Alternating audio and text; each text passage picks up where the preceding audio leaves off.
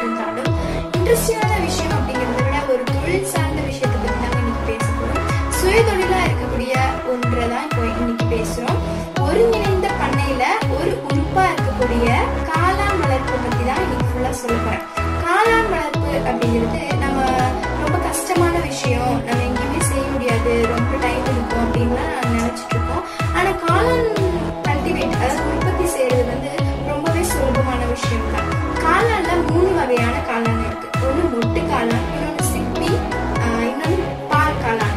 3 காளான்ல மொட்டு காளான் பாத்தீங்க அப்படின்னா ரொம்ப நம்ம இன்புட் அதாவது காசு வந்து ரொம்ப போட்டு உற்பத்தி செய்ய வேண்டியதா இருக்கும்.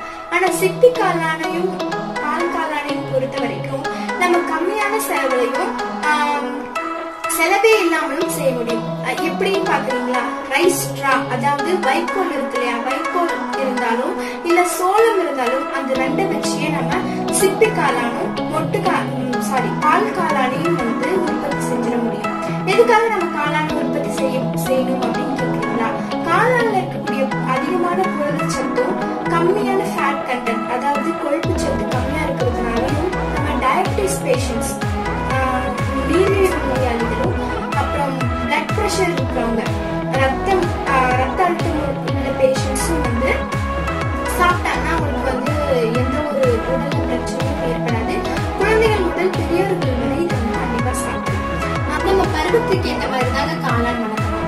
எப்படின்னா இந்த பருவத்துக்கு இந்த ரகம் தான் வந்து வளரும் அப்படின்னு சொல்லி ஒரு தமிழ் இருக்கு. அதுக்கேற்ற மாதிரி இந்த பருவத்துல இந்த காளான் விதைகளை வாங்கி நம்ம போட்டு வளர்க்கணும். அது மட்டும் இல்லாம நம்ம சுற்றுப்புறத்துல இருக்கக்கூடிய மக்கள் எந்த வகையான காளானை விரும்பி சாப்பிடுறாங்க அப்படின்னு தெரிஞ்சுட்டு நம்ம வளர்த்தோம்னா நம்ம வருவாய் வந்து ரொம்ப அதிகரிக்கும். அதாவது நம்ம வர்த்தக முறையில வந்து நம்ம ரொம்பவே வளர்ந்து போகலாம். எப்படி வந்து காளானை செலக்ட் பண்றது அப்படின்னு பாத்தீங்களா? சாப்பிட்றதுக்கு உணவுக்கான காளானை எப்படி செலக்ட் பண்றது அப்படின்னு பார்த்தோம்னா காளான் வந்து 2 விதமா இருக்கு. ஒன்று வந்து வெண்மை நிறத்திலையும் இன்னொன்னு கலர் நிறத்திலையும் இருக்கு. வெண்மை நிறமா இருக்கக்கூடிய காளான் வந்து நல்ல காளானும் கிடையாது, கலர் நிறத்துல இருக்கக்கூடிய காளான் கெட்ட காளானும் கிடையாது. நம்ம வந்து காளான் எப்படி செலக்ட் பண்ணணும் அப்படின்னா நம்ம காளான்ல இருக்கக்கூடிய தண்டு பகுதியும் தலைப்பகுதியும் பார்க்கணும். தலைப்பகுதியில வந்து நம்ம உடைச்சாலோ கிள்னாலோ தொட்டாலோ வெட்டினாலோ என்ன பண்ணாலும் வந்து கலர் மாறாம இருக்கணும். அப்படி மாறாம இருந்துச்சுன்னா அது வந்து நல்ல கலர். அதுவே நம்ம வெட்டும் போது தொடும் போது எப்படி இருந்தாலும் அந்த கலர் வந்து மாறிடுச்சு அப்படின்னா அது வந்து நச்சுத்தன்மையுடைய காளான்.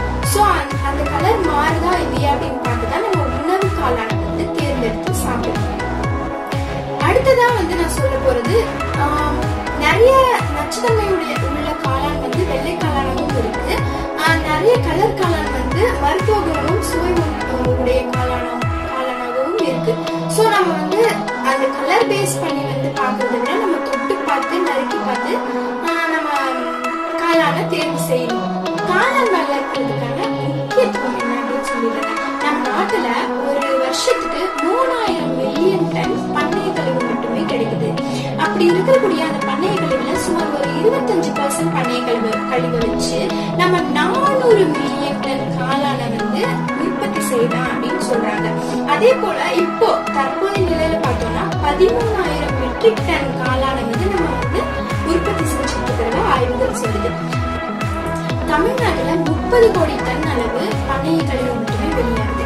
அதுல நம்ம ஒரு 10% கழிவு எடுத்துட்டு நம்ம காளானை உற்பத்தி செஞ்சோம்னா 3.4 லட்சம் டன் அளவுக்கு வந்து நம்ம காளானை மட்டுமே உற்பத்தி செய்ய முடியும். இதனால நமக்கு வந்து ரூபாய் ஒரு 100 கோடி அளவுல வர்த்தகம் வந்து அதிகரிக்கும் அப்படிங்கிறத வந்து சொல்றாங்க. இதனால மட்டும் இல்ல நம்ம சுய தொழிலா வந்து கூட இதை வந்து தொடங்கலாம். காளான் சாகுபடியில உள்ள நன்மைகளை இப்ப சொல்லிடுறேங்க. என்ன அப்படின்னு பாக்குறீங்களா? முதல்ல வந்து காளானுக்கு கம்மியான இடம் இருந்தாலே போதும், உற்பத்தி செஞ்சிடலாம். அதாவது ஒரு ரூம் அளவு இடம் இருந்தாலே போதும். அடுத்து வந்து காளான் சாகுபடி செய்யறதுக்கு சோளத்தட்டு, அதுக்கப்புறம் ரைஸ் ஸ்ட்ரா அதாவது வைக்கோல் இருந்தாலே போதும், நம்ம காளானை வந்து சாகுபடி செஞ்சிடலாம். அடுத்து மூணாவதா வந்து நம்ம காளான்ல வேஸ்ட் ஆகக்கூடிய கழிவுகளை எடுத்துட்டு போய் வயலுக்கு உரமா கொடுத்துடலாம். 4வது நம்ம பெண்கள் அப்புறம் வேலையில்லா பட்டதாரிகள் வீட்டுல இருக்கிறவங்க யாரா இருந்தாலுமே வந்து சுயதொழில் செய்யலாம். காளான் வளர்க்கறது மூலியமா வந்து அவங்க சுயதொழில் அடைவாங்க.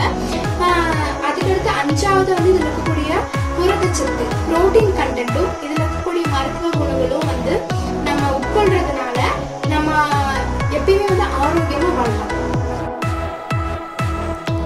இப்போ நம்ம காளான் படுக்கை தயாரிக்கும் முறையை பார்த்துடலாம். அதாவது மஷ்ரூம் பெட் ப்ரிப்பரேஷன். இதுக்கு 3 விஷயங்கள் தேவைப்படுது.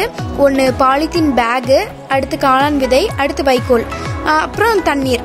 இப்போ பாலித்தீன் பை இருக்கு இல்லையா, பாலித்தீன் பையினுடைய அளவு வந்து எப்படி இருக்கணும், 60 × 30 சென்டிமீட்டர்ல இருக்கணும். அதே போல் அதனுடைய தடிமன் திக்னஸ் வந்து 80 காஜ் இருக்கணும். அந்த காளான் விதை வந்து நமக்கு எந்த ரகம் தேவையோ அந்த ரகம் தேர்ந்தெடுத்துக்கலாம், அதாவது வெரைட்டி. அடுத்து வைக்கோல் வந்து நம்ம ஒருங்கிணைந்த பண்ணை இன்டிகிரேட்டட் ஃபார்மிங் சிஸ்டம் மூலமா நம்ம அரிசி விதைச்சிருந்தோம் அப்படின்னா அதனுடைய வைக்கோலை வந்து நம்ம எடுத்துக்கலாம்.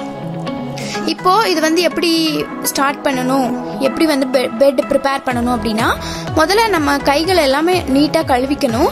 அடுத்து பாலித்தீன் பேக்னுடைய அடிநுனியை வந்து கட்டணும், இறுக்கமாக கட்டணும். நூலாலேயோ இல்லை ரப்பராலேயோ வந்து நம்ம கட்டிக்கலாம். அடுத்து அது எதுக்காக கட்டுறோம் அப்படின்னா, அது வந்து சிலிண்ட்ரிக்கல் ஷேப்பில் மாறிடும்.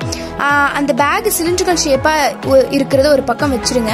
அதுக்கு முன்னாடி நம்ம என்ன பண்ணணும்னா, இந்த வைக்கோல் இருக்கு இல்லையா, இதை வந்து 12 to 18 மணி நேரம் வந்து க்ளீன் பண்ணி நல்ல ஒரு தூய்மையான தண்ணியில் வந்து ஊற வச்சுருங்க.